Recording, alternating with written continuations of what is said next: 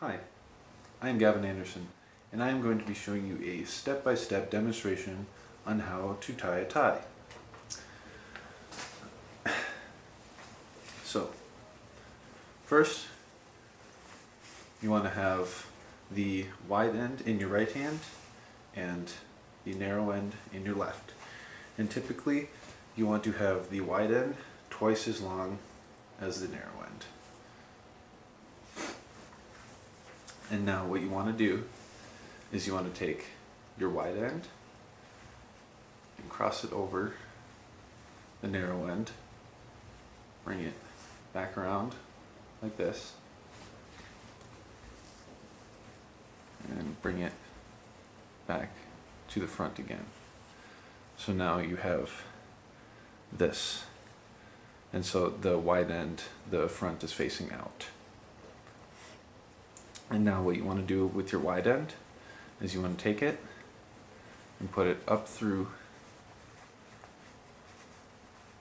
this part right here, this hole, up and through like so. And now you started creating this knot right here. And now what you want to do with your wide end is you want to take it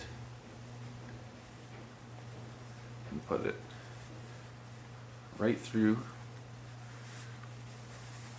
the knot that you made. And now you have this knot, which is called the 4-in-hand knot. And now what you want to do with the narrow end is you want to pull it, make it tight against your neck, and then you can fold down your collar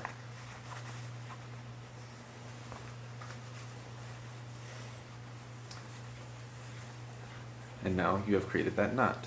Now with your narrow end you can take it and put it through this part on your tie.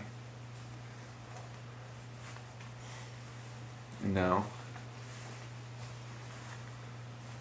you have created the 4-in-hand knot. And now this is a super easy way for if you're in a rush to a meeting or anything of that sort. So I hope that my demonstration comes useful to any of you, and thank you for listening.